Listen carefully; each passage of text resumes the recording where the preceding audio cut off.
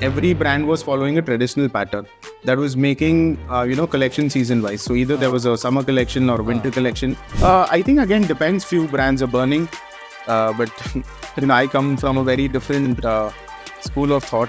A steady state profitability is the key, because the compounding effect of that is almost 2.5x growth every year. Tell us, how is that strategy for you? Where are you spending that money? Where's that money you are trying to spend? So it is a mix of a lot of things, right? We've sort of created like a 360-degree web around every consumer. My 25th lakh customer will not come at the cost my 2.5 lakh. Correct. Yeah, of course. A customer came in, right? That will keep increasing, but the overall blend of this will start decreasing once you have a very strong retention rate.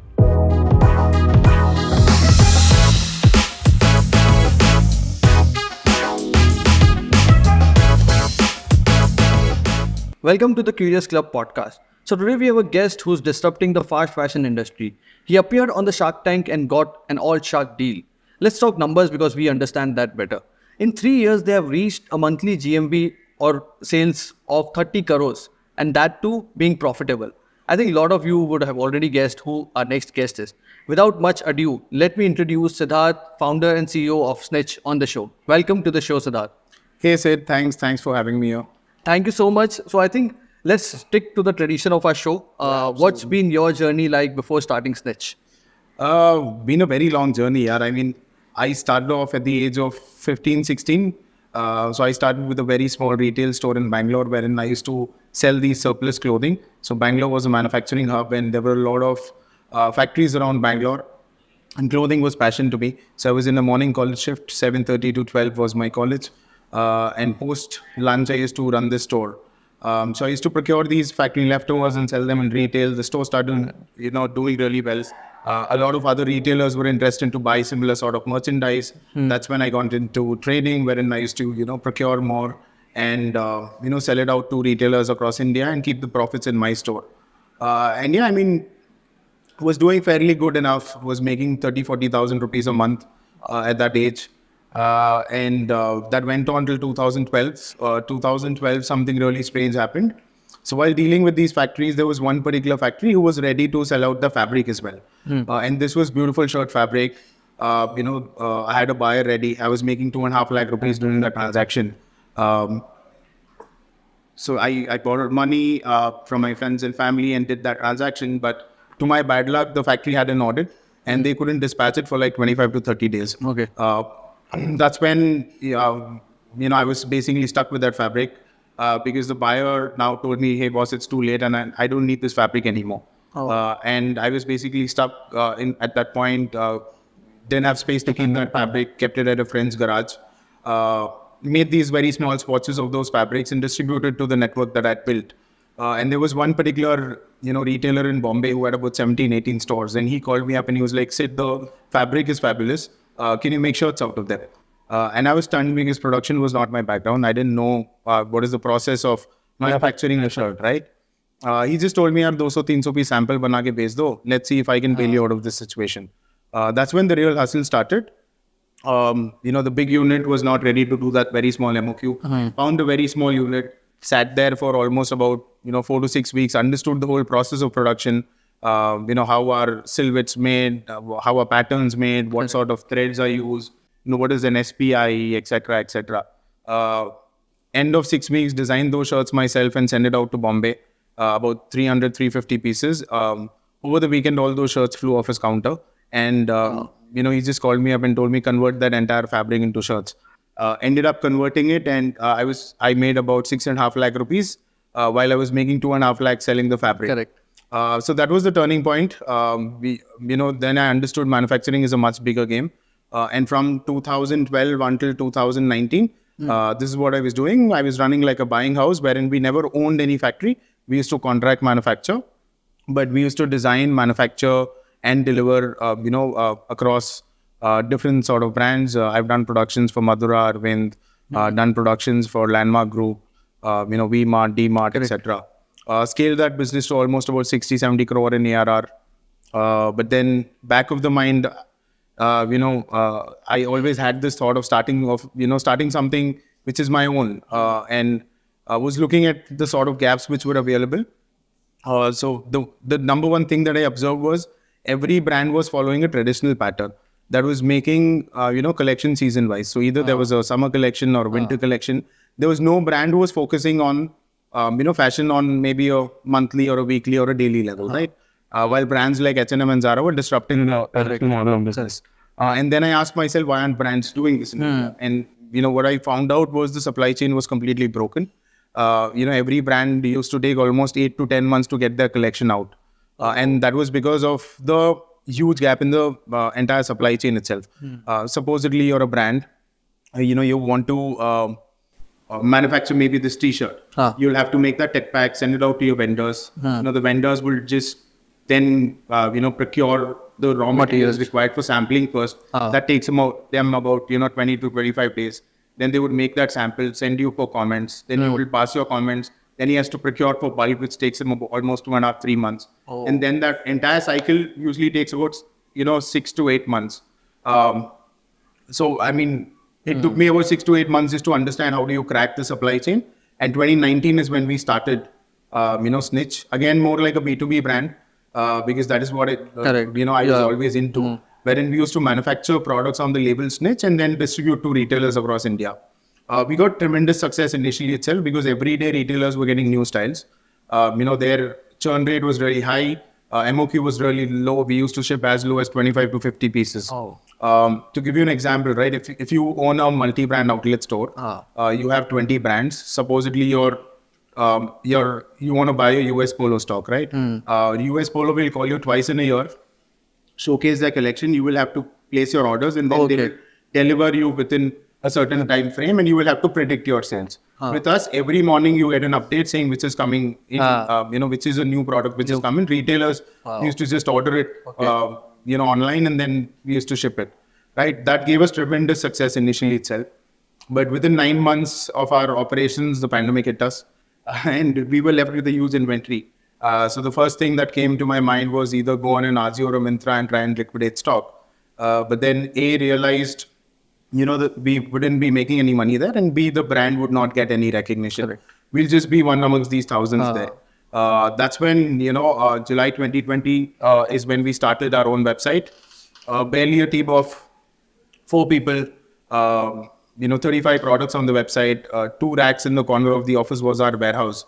And since then, it's been 3 years, 3 roller coaster years for us. Year 1, we did about 11 crores. Year 2, we closed at 44.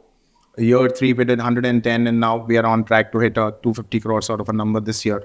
And all of this being bootstrapped. We just launched our app about 2 years back. We completed 2 million downloads just yesterday. And 55% of our D2C revenue comes through the app. Wow. Snitch is a fast fashion brand. So just explain our viewers what fast fashion is. What are the customers you are targeting to your brand? Like I told you, right? So there are, fashion is fashion. Fast fashion obviously means the churn rate styles are much faster, right? Like I told you, traditionally every brand was making collection season wise. So there was a summer collection, there is a winter collection. Or few brands make 4 seasons, like there is a summer, spring, summer, winter, autumn, winter. Fast fashion is, more towards bringing in new styles, faster, and then, start replicating the ones that are selling much higher, and then fade. The others which are not selling will fade away. So that's entirely about the business. So typically we drop anywhere between 100 to 200 pieces per style. And then depending on the kind of ROS, that is the rate of sale every product delivers, the technology, the tech that we built itself will show us, how many pieces to be made, what sort of sizing, etc. So that's towards us and fast fashion. But talking about customers, our typical customers are, in the age group of 18 to 25, largely, who, are either college students or maybe working, these are men who, were not associating with the brands which existed in India, right? Today, if I tell you to go and buy, an Alan Solly shirt, you will not resonate with the brand because you as a personality are very different from what your father was. And it is a very different sort of age gap itself, right? So typically our customers are, age is about 18 to 25. people who want to not only look fashionable, but, also feel good about their clothing. And are these customers different previously, like from the previous like from the other customers, because they are buying more often than the earlier generation used to be? Yeah, I mean, look, you've never seen men-centric brands, right? You saw Beardo coming in, then there was the Mac company. A lot of men-centric brands started coming in. Correct. Everyone wants that right swipe on Tinder. Everyone wants their Instagram feed to look fresh, right? Correct. And what does clothing do? I mean, the first thing that I would look at you is your clothes. And that enhances your overall personality, and everyone wants to come up with an own style of themselves. And that's why our tagline is discover your style. We've made a lot of products. You come in, you discover your style. Yeah. So I'm also very intrigued to understand how does from designing to final product, how that process works for you. And you said because you cracked supply chain, then this is something, the big disruption you have cracked. So just explain us how does that work?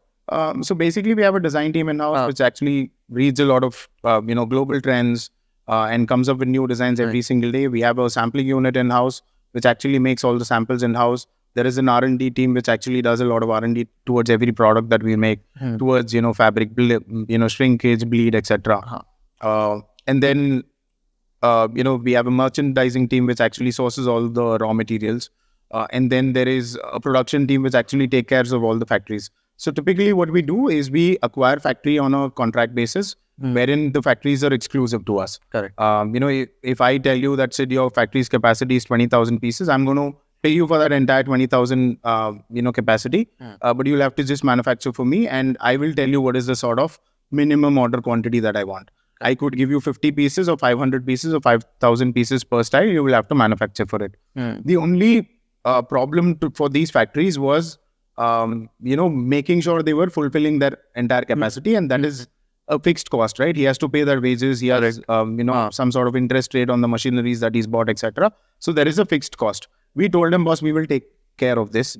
Our team will train you, your employees will upgrade your machinery, and also, make your factory so agile that you will be able to do anything. So, for example, our shirt manufacturing unit can also make boxers, right? Our trouser manufacturing unit can also make denims. So that's the sort of agility that we've built with every factory. So, I mean, the process is very simple. The factory just has to cut, stitch and pack. Everything else is taken care by us. From procurement of raw materials to quality checks to the inline setup of the batch, etc. Everything is taken care by us. Got it. And the process is like fully machine oriented, or manual work is also required over there? So stitching and everything would be... Yeah, stitching obviously is a manual work. But the sort of tech that we've built at the back end helps us understand and gives us what factory is working at what capacity. How do you put in the next style?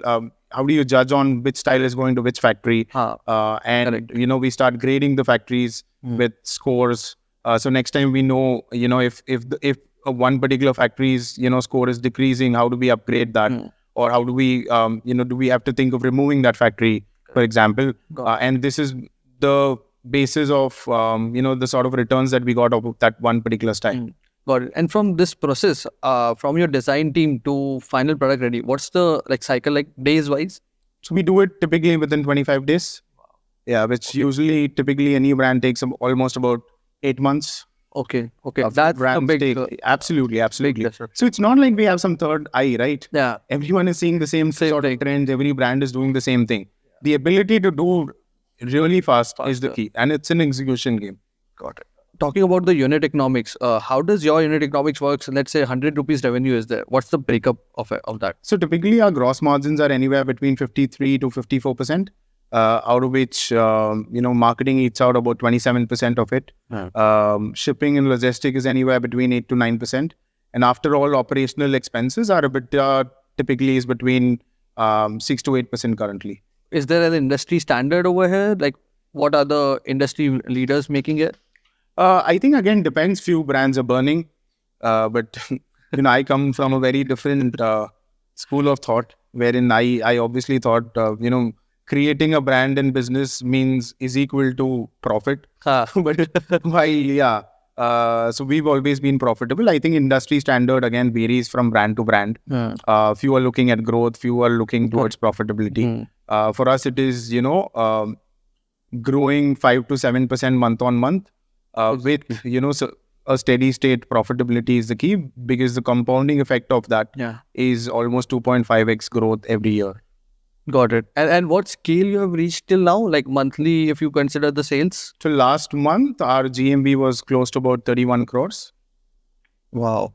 30 crores. And then that's the growth in 3 years. And you're planning to close, let's say this year.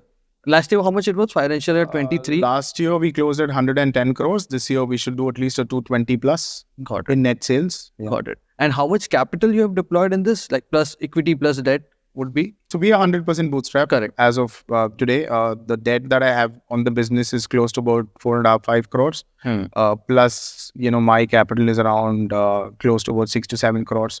So overall, about 11 to 12 crores is what. Got it. And it's been over a period of time. Of course, over a period of time. And you appeared on the Shark Tank, and that got you a deal of 1.5 CR from Sharks. Tell us, how was that, like presenting on Shark Tank? What was that journey like? Oh, it was a surreal experience. I mean, to be honest, that was not my plan. My marketing team just told me, boss, we've done this, you'll have to go. Oh, okay. And, it was a very, very amazing experience. It was all real as what you see there. The pitch goes on for almost about 2 hours, but then, they just show you about 15 minutes of it. But yeah, I mean, the experience is surreal and, a lot of new learnings. And since then, I've been really good friends with everyone there. And any sort of contacts that you need, any sort of networking that you need, they're always there. So that's been a amazing sort of experience. As you mentioned, marketing team pushed you for that, because when you appear for 15 minutes on a Sony television on a prime time, absolutely, that's worth of crores of marketing. Absolutely. I mean, that's why I tell entrepreneurs, right? Even if you don't intend to raise money, please go there. There's no loss. या तो आप कुछ सीख के आओगे, या तो आपको कुछ ज्ञान मिलेगा, or you will get free marketing. Marketing. For an entrepreneur, that sort of marketing is worth about 5 to 7 crores. Which you're getting free of cost. I was even paid for my flight tickets and hotel stay. So I've literally not spent a penny. Correct. And so, okay, got it. And as a D2C brand, what are the key metrics you track being an online brand? Of course, you're expanding offline, but being an online brand, what are the key metrics you track? A lot of things, So the number one is, the sort of conversion rate. The number of sessions versus, the number of add to carts versus, what is your actual C2C versus your conversion rate. This is the number one metric that I personally look at, which is top of the funnel, middle, and then bottom. And what is the actual sort of conversion. Second is the average order value. Is that increasing? Is it decreasing? How could you enhance on the average order value? Because that is a very important metric for a D2C brand, especially who's selling online, right? Because there is a certain fixed amount of CAC which is there, and plus you have your delivery cost. Unless you have a higher AOV, it is very difficult to make money out there, right? And then there's a whole set of dashboard from, CAC to CAC for new customers. What is the CAC for overall consumers? What was the bounce rate like? If the bounce rate is increasing, what are the reasons, for the same? So typically, I mean, these are the key metrics that I look at. And what are these key metrics for Snitch? Like for conversion ratio, like how many coming? So on app, we have a conversion rate of 3 to 4%, which is a phenomenal number. Correct. I think the next closest would be something like a Myntra or a Nazio, which is at 5% plus. And on the website, it's at about 1.5 to 1.8%. Got it. Yeah. You have been an online brand, and now you have started expanding into offline stores. And this is a story which I'm seeing across boards in D2C brands. So what's been the reason? Like, what I'm missing here? Why everyone is going offline? No, that was always on the plan. I think the timing was really important for us.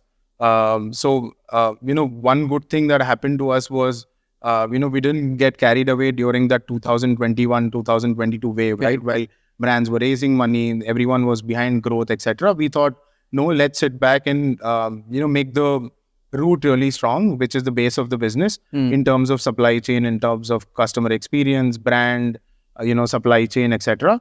once, we did that, and now it was obviously on the plan that we will go offline.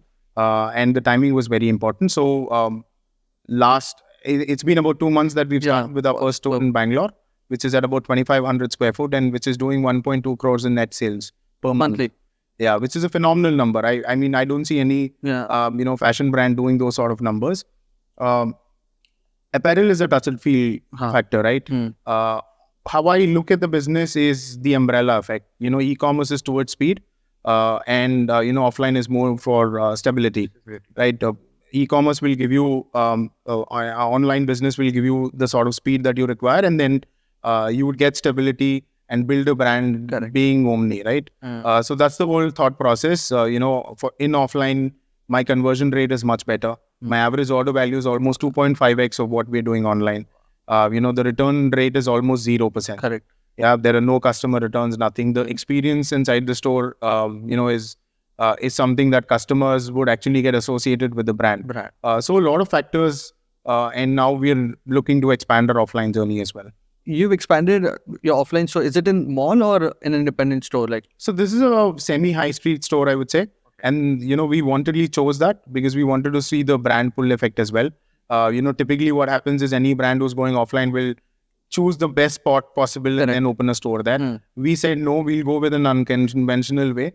Let's test the brand out, right? Because it's a heavy capex business, and there are fixed costs attached when you're going offline. So we said, let's try out with one store in a semi-high street, sort of locality. Did zero marketing there. We did not call a celebrity to cut the ribbon. It was just a WhatsApp message to all our existing customers saying that, hey guys, we're opening, this Saturday. And the store was flocked with customers by, afternoon itself. So that's the sort of love that we've received, and hoping that, we'll continue this. Got it. And expansion wise, what are you planning? Where are you going first? So we are looking to open anywhere between 4 to 5 stores this financial year in Bangalore, and about 7 stores in Gujarat. So that's the plan for now. We'll be doing almost about 8 to 10 stores should be operational by the March of FY24. Again, you mentioned that metrics are of course higher. What are the key metrics? Of course, you're learning along the way. What would be the key metrics you'll be tracking in the offline stores? Offline stores, again, your rent to revenue percentage is the number one factor for us. We've benchmarked that to be at 10%. And your second is your sort of operational expenses that every store has, right? Your salaries, your rent, your incentives, etc., etc. So that again should be anywhere between 10 to 12% is what we've marked on. Overall, it could be anywhere between 20 to 22% is what we've marked. But again, still very early days. It's just the first store.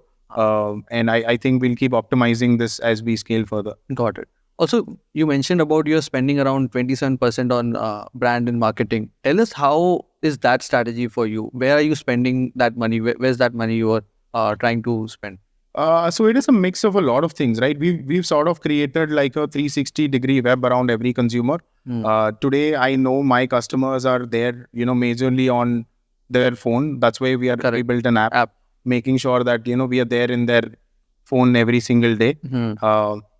Second one is obviously performance marketing, which we do on all across, Instagram, Facebook, Google ads, etc.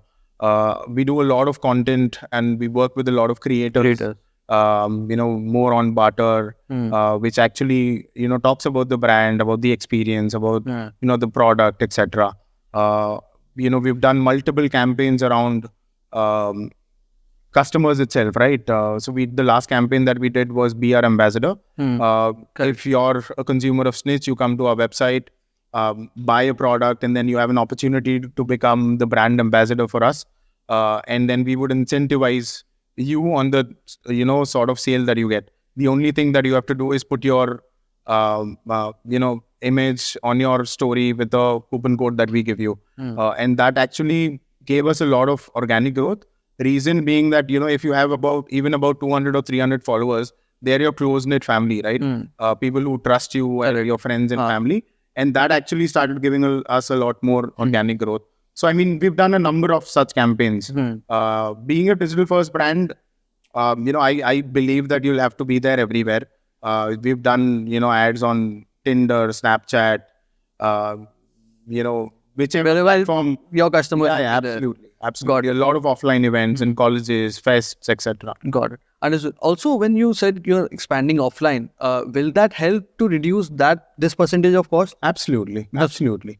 And over a period of time, right? I think acquiring new customers will always get expensive. Correct. But the way I look at the business is the blended mix, right? What is the blended CAC? Correct. And I'm seeing, and that has been decreasing. Correct. Because the retention is really high. Our 12-month retention currently is at about 70%. And the repeat rate is almost at 43-44%. And what happens is, as you keep scaling, my 25th lakh customer will not come at the cost my 2.5 lakh. Correct. Yeah. Of course. A customer came in, right? That will keep increasing. But the overall blend of this will start decreasing once you have a very strong retention rate. Wow. So next, coming on to the team part, building a strong team for any organization is one of the most important things. Absolutely. How are you, and how have you scaled from your 4-member team to now? Would be how much? And so we're a team of almost about 130 people now. Yeah. And what do you look at when you are hiring anyone? So number one thing is hustle. Yeah. What is that man built of? What is the sort of passion that he has? Can I translate my vision to him? Will he be able to accept it? And especially in the leadership sort of roles, we usually take up people on consultancy first. Because you come work for a month, understand the brand, and then we'll long term. And towards the juniors, it is more about even though you don't have any experience, do you have that ability to prove yourself? Number one. Number two is, can you think big? And can you just apply basic business logics? Yeah. Right. So these are the 3 key things that we look at. Businesses are all about challenges and risk. What do you think is the most challenging part of your business? And of course, supply chain you mentioned. Are there any other challenges which keeps you up at night? I think, look, when we started this business, we knew what the challenge was, right? Correct. Which is inventory. And we had to, work really hard on how do we make that inventory really, really lean. And over a period of time, we've been successfully cracking that part. And I would say from like a 120-day inventory, we've come down to almost a 75 to 80 days sort of inventory, which again keeps changing. During growth phase, it increases, during lean months, we bring it back to almost about 65 to 70 days also. So I think inventory is the number one thing. And the second is your CAC versus LTV, right? What is the sort of money that you spend to acquire a customer versus how much would you actually make out of that customer that you acquired. So these are the 2 key metrics, but I wouldn't say they keep me awake sort of a thing. But yeah, these are 2 key metrics that my eyes are always on. Got it. On the capital, like the fundraising part, as you're growing, are you planning to raise money, external capital? Or because when I was in the investing field, we always had one risk which you mentioned about inventory risk is the highest. And that can bring brands down. So are you planning to raise capital, or what's the outlook like over there? With us, it has been very clear that we will only raise certain amount of money that is required to grow the business. Once we are sorted with everything that is required to scale a business. So in terms of fundraising, yes, we are currently pursuing it. But again, depends on the sort of partner, because it's very difficult for a bootstrap company to actually go in that direction of working with a venture capital. But I mean, it's something that we'll have to evaluate over time. Got it. Last question before we move to the lightning round. What are your words of advice to the entrepreneurs out there, even in the fashion industry or whosoever is wanting to start something? What have been your learnings here? Yeah, I think the number one thing is perseverance. How passionate you are and how rigid are you on that passion is the number one thing. And secondly, how could you, so the way I look at business is very different, right? What are D2C brands currently? If you imagine, your father or grandfather, they were buying everything from one single store, going there because they had that sort of bond with that particular retailer, and they used to buy from there, right? And there was nothing special about that store. It was just about trusting that person, saying that yahan pe mujhe acha quality milega. I had a personal connection, and that is what D2C brands are trying to replicate online. So I think it is the way you portray yourself as a brand?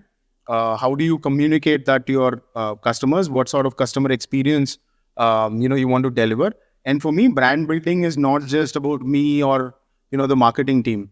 It is more towards how will my security person greet you once you're in the office. Yeah. Right. From there to how do my call center people speak to our customers. So that entire thing is what building a brand is. I think my advice would be just be consistent.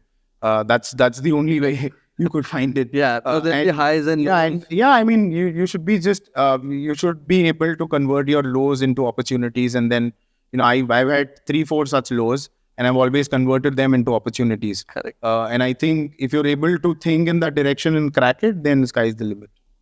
Wow. Okay, moving to the lightning round. I'll ask you questions. Whatever comes to your mind, you have to say. Absolutely.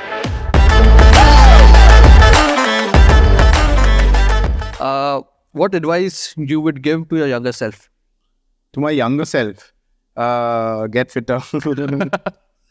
I think you like sneakers. So, what's your favorite sneaker? I've got Jordans. That's like the last one that I got for myself. So, is there a plan for Snitch to go into shoes? Yeah, I think we are going live in 2 weeks. Oh, wow. Okay. Top D2C brands you use, apart from Snitch? A lot of them, yeah. M Caffeine is one. Boat is another one. Correct. Recently, I've bought something from what is that? Wow Skincare as well. Wow Skincare. Nice. Got it. Understood. One personality you look up to? I think there are many, but one that I actually look up to, it again depends. Yeah, I think my father. He's like a guy whom I look up to, as well as someone who really understands me and controls me whenever he thinks that I'm going out of control. Got it. Craziest thing you have done? Craziest thing that I've done? I don't remember any crazy thing that I've done though. Okay. Last question, which I asked to all the guests. What is success for you? Success for me is, that inner happiness. When you're recognized, that, whenever you're passing by, and success is not monetary, first of all. For me, it, till the age of 30, it was all about making money, etc. But post 30, it was more towards building a large company, creating value. So I think every team member of mine, the day, they feel proud of working at Snitch, that's success to me. That's a different take, but thank you so much. So thank you so much for coming on the show and giving us insights. I think a lot of success ahead for you. We'll keep in touch always. Obviously, yeah. Thank you so much. Thanks a ton.